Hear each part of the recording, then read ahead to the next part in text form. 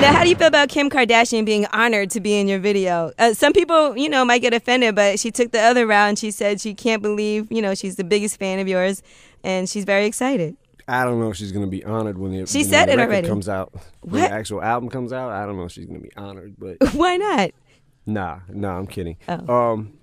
Nah, it's cool. I mean, honestly, Ange, I mean, you know me. I spent like my career like taking shots at celebrities, and it's kind of been like, it's not really meant to be, it's I guess it's kind of just to be taken at face value. There's never like a deeper meaning when people think that I'm doing it to just, well, I guess I am doing it to just do it.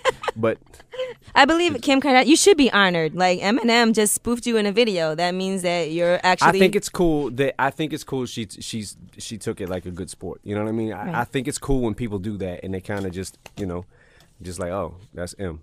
And that's also how you let yourself off the hook, so you don't get badgered even more. I guess. I guess that's the excuse I use. And now you have to spoof next, right?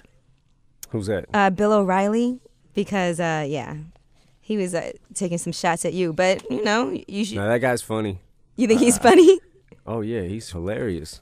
When I seen the thing when I was surfing the internet, which I do so much, I seen it and I was like, That's what it is. That's what he does. It's exactly. I guess it's what he does in his world.